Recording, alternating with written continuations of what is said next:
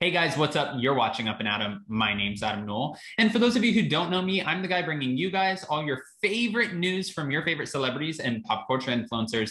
Today's no different. Today we're talking about Dorinda and Vicki Gunvalson, amongst a few other people who might be returning to our screens, which is exciting. Guys, before we do, you know how this works. If you haven't already, go ahead, smash that like button, subscribe to my channel, and hit that notification bell because, well, you don't want to miss anything we have coming up. Now with that, hit that intro. It's time for all your binge-worthy pop culture news. Welcome to Up and Adam. All right, guys, so we know that we've heard about a Real Housewives All-Stars mashup. They've already filmed the first season, and the first season is supposed to be coming out soon. We're excited about that. If it does well, which I'm guessing the network thinks it's going to be premiered on Peacock. But if it does well, then they'll continue to film these little mashup series. And from what we're hearing from TMZ, which is TMZ, but from what we're hearing from TMZ, they're already working on their second installment of the show. This is who it's going to include, and I'm pretty excited about it. Taylor Armstrong from The Real Housewives of Beverly Hills, Eva Marcel from The Real Housewives of Atlanta, BRANDI Glanville, also from The Real Housewives of Beverly Hills, Jill Zarin from The Real Housewives of New York, Dorinda Medley from The Real Housewives of New York, and of course, our OG of the OC from The Real Housewives of Orange County, Vicki Gunvalson. I also think it's funny that they always do, a franchise with only one person. Like, for example, they're doing Vicki, who's the only one coming from Orange County, but the first season they did Kyle Richards, who was the only one from Beverly Hills. So that's interesting to me. But apparently they're filming at a top secret location. And as for why Dorinda was asked back, this is what was said.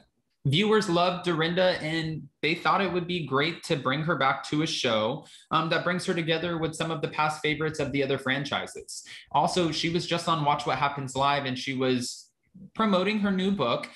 But with that, it made me wonder, especially, why did they have Dorinda on? Was it because they're bringing her back to the Real Housewives of New York City, which I definitely think is a shoo-in? Or is it because there's something else going on? It couldn't have just been for a book promotion, but this makes a lot of sense. Now, they're saying that no doubt the drinks will be flowing and drama will be happening as these women spend a week together while filming. They said that these women, this group of women, that they're reality television gold, and they think that it's going to make for a great second season of the All-Stars franchise. As for the first season of the Real Housewives All-Stars, we know that it was Melissa Gorga, Teresa Giudice, Kenya Moore, Cynthia Bailey, also Ramona Singer, okay, Luann de Lesseps, and Kyle Richards. That is apparently going to be streaming by the end of this year. I can't wait to see the trailer for it. And from what we've heard, Kenya Moore and Ramona Singer, there was a lot of drama. I just want to know what happened. Just like we were waiting for the Real Housewives of Salt Lake City, the trailer to come out. Now we're waiting for this. But getting back to something that's relevant as of right now, we know that the Real Housewives of New York City, it will be back on Tuesday night.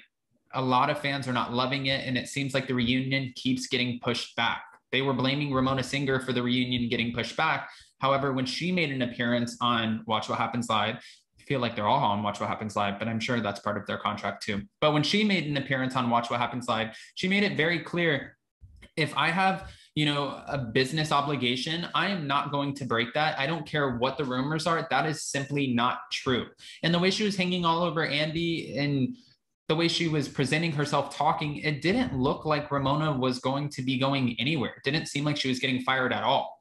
And also for Andy, he kind of made it known on Watch What Happens Live that if anything, I think that we have a good cast, but from what fans are saying, we need more women to add to the cast, because running with 5 women, we've said this so many times, that just doesn't work, and it's showing in the ratings. For multiple reasons, fans have complained about this season, but I think a big part of the problem is the fact that there's only 5 women.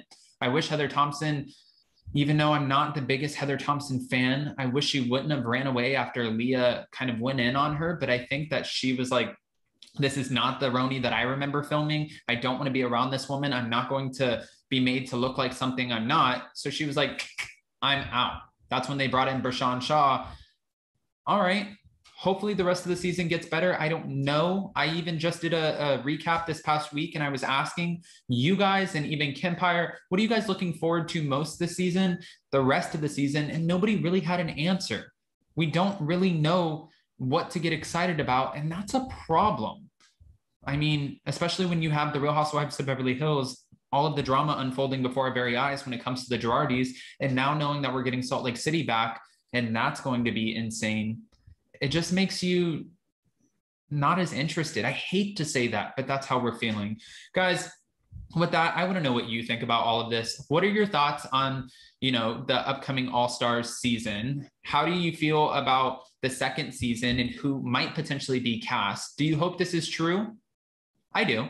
And who would you be looking forward to seeing most? Would it be Dorinda, Vicky, Jill Zarin, Taylor Armstrong? Would it be Phaedra Parks? Brandi Glanville? I don't know. I want to know who you think would be the most interesting. Honestly, if Brandi comes in, I mean, this is a good mashup of women. All right, guys. Okay, I'm done talking. I'm going to go snorkeling now. So with that, if you haven't already, go ahead, comment below. But before you go, don't forget to smash that like button, subscribe to my channel, and hit that notification bell. And give me your thoughts on the new intro. I shortened it for you guys. I listened, you spoke out, and I received it. So I just want to hear your thoughts. All right. Well, I hope you guys have a beautiful Sunday, and I will see you tomorrow. Bye, guys.